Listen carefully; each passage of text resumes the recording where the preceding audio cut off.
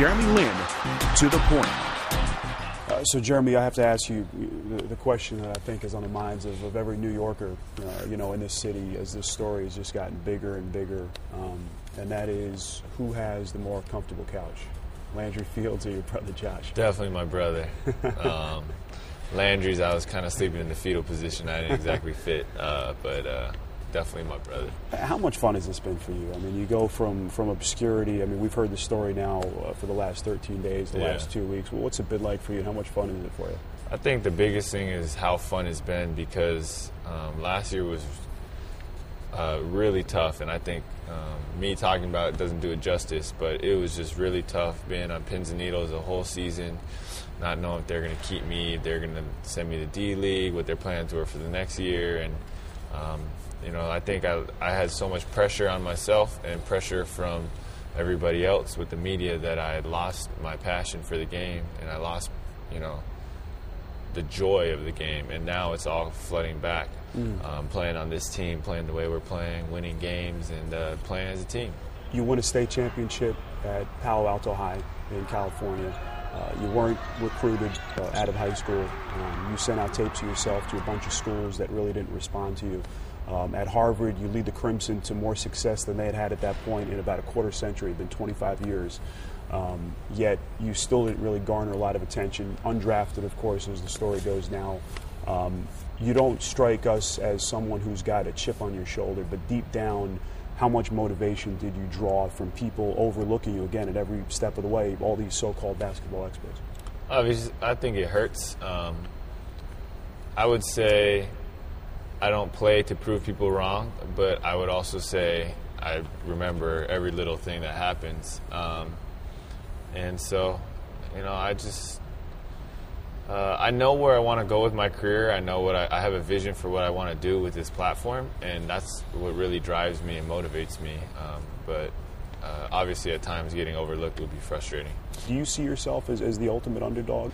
I can't sit here and say I've done everything right, and that's why I'm here. I really, honestly, can't say that. I've made a lot of mistakes, and at the same time, I've had to improve a lot and work on a lot of different things. But I think God has used me and worked through me in a lot of different situations, even with my own fears, even with my own flaws. And He's used me in an underdog role, and now and elevating me to being able to play in the NBA. And that's just something where I need to give credit where credit is due. And I think, in this situation, the glory does go to God, and I can't say enough about that.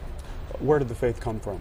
Was it just the upbringing with your parents in your house? And you mentioned before, there were moments where you really doubted the last couple of years that this would actually happen. How much did your faith kind of pull you through? Definitely. I think there was times when I thought of quitting, times when I thought of just hanging it up and doing something else, or taking a break from basketball altogether.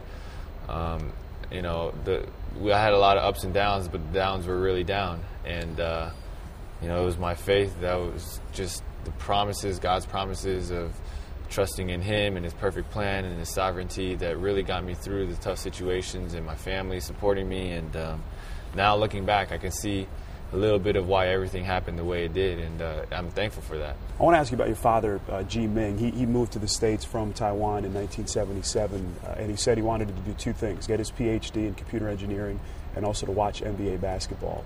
You've talked about what a hoops junkie he was, and he basically taught himself the game, as the story goes.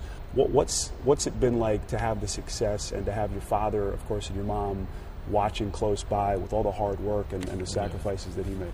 Well, I guess there's a little bit of a misconception is that he didn't necessarily try to teach us or drill us because he never had coaching himself. But the one thing that he always did was he would take us to play, and so we would always play. And then we ran into coaches that really developed us and taught us the fundamentals.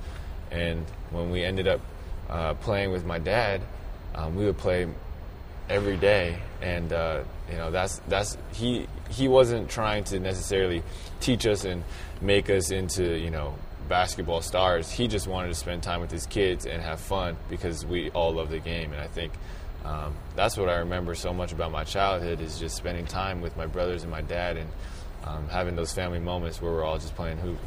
What's his reaction been like the last couple of weeks? He's just super excited, and same with my mom, just because I think they see a different joy in me on the court that they didn't see last year.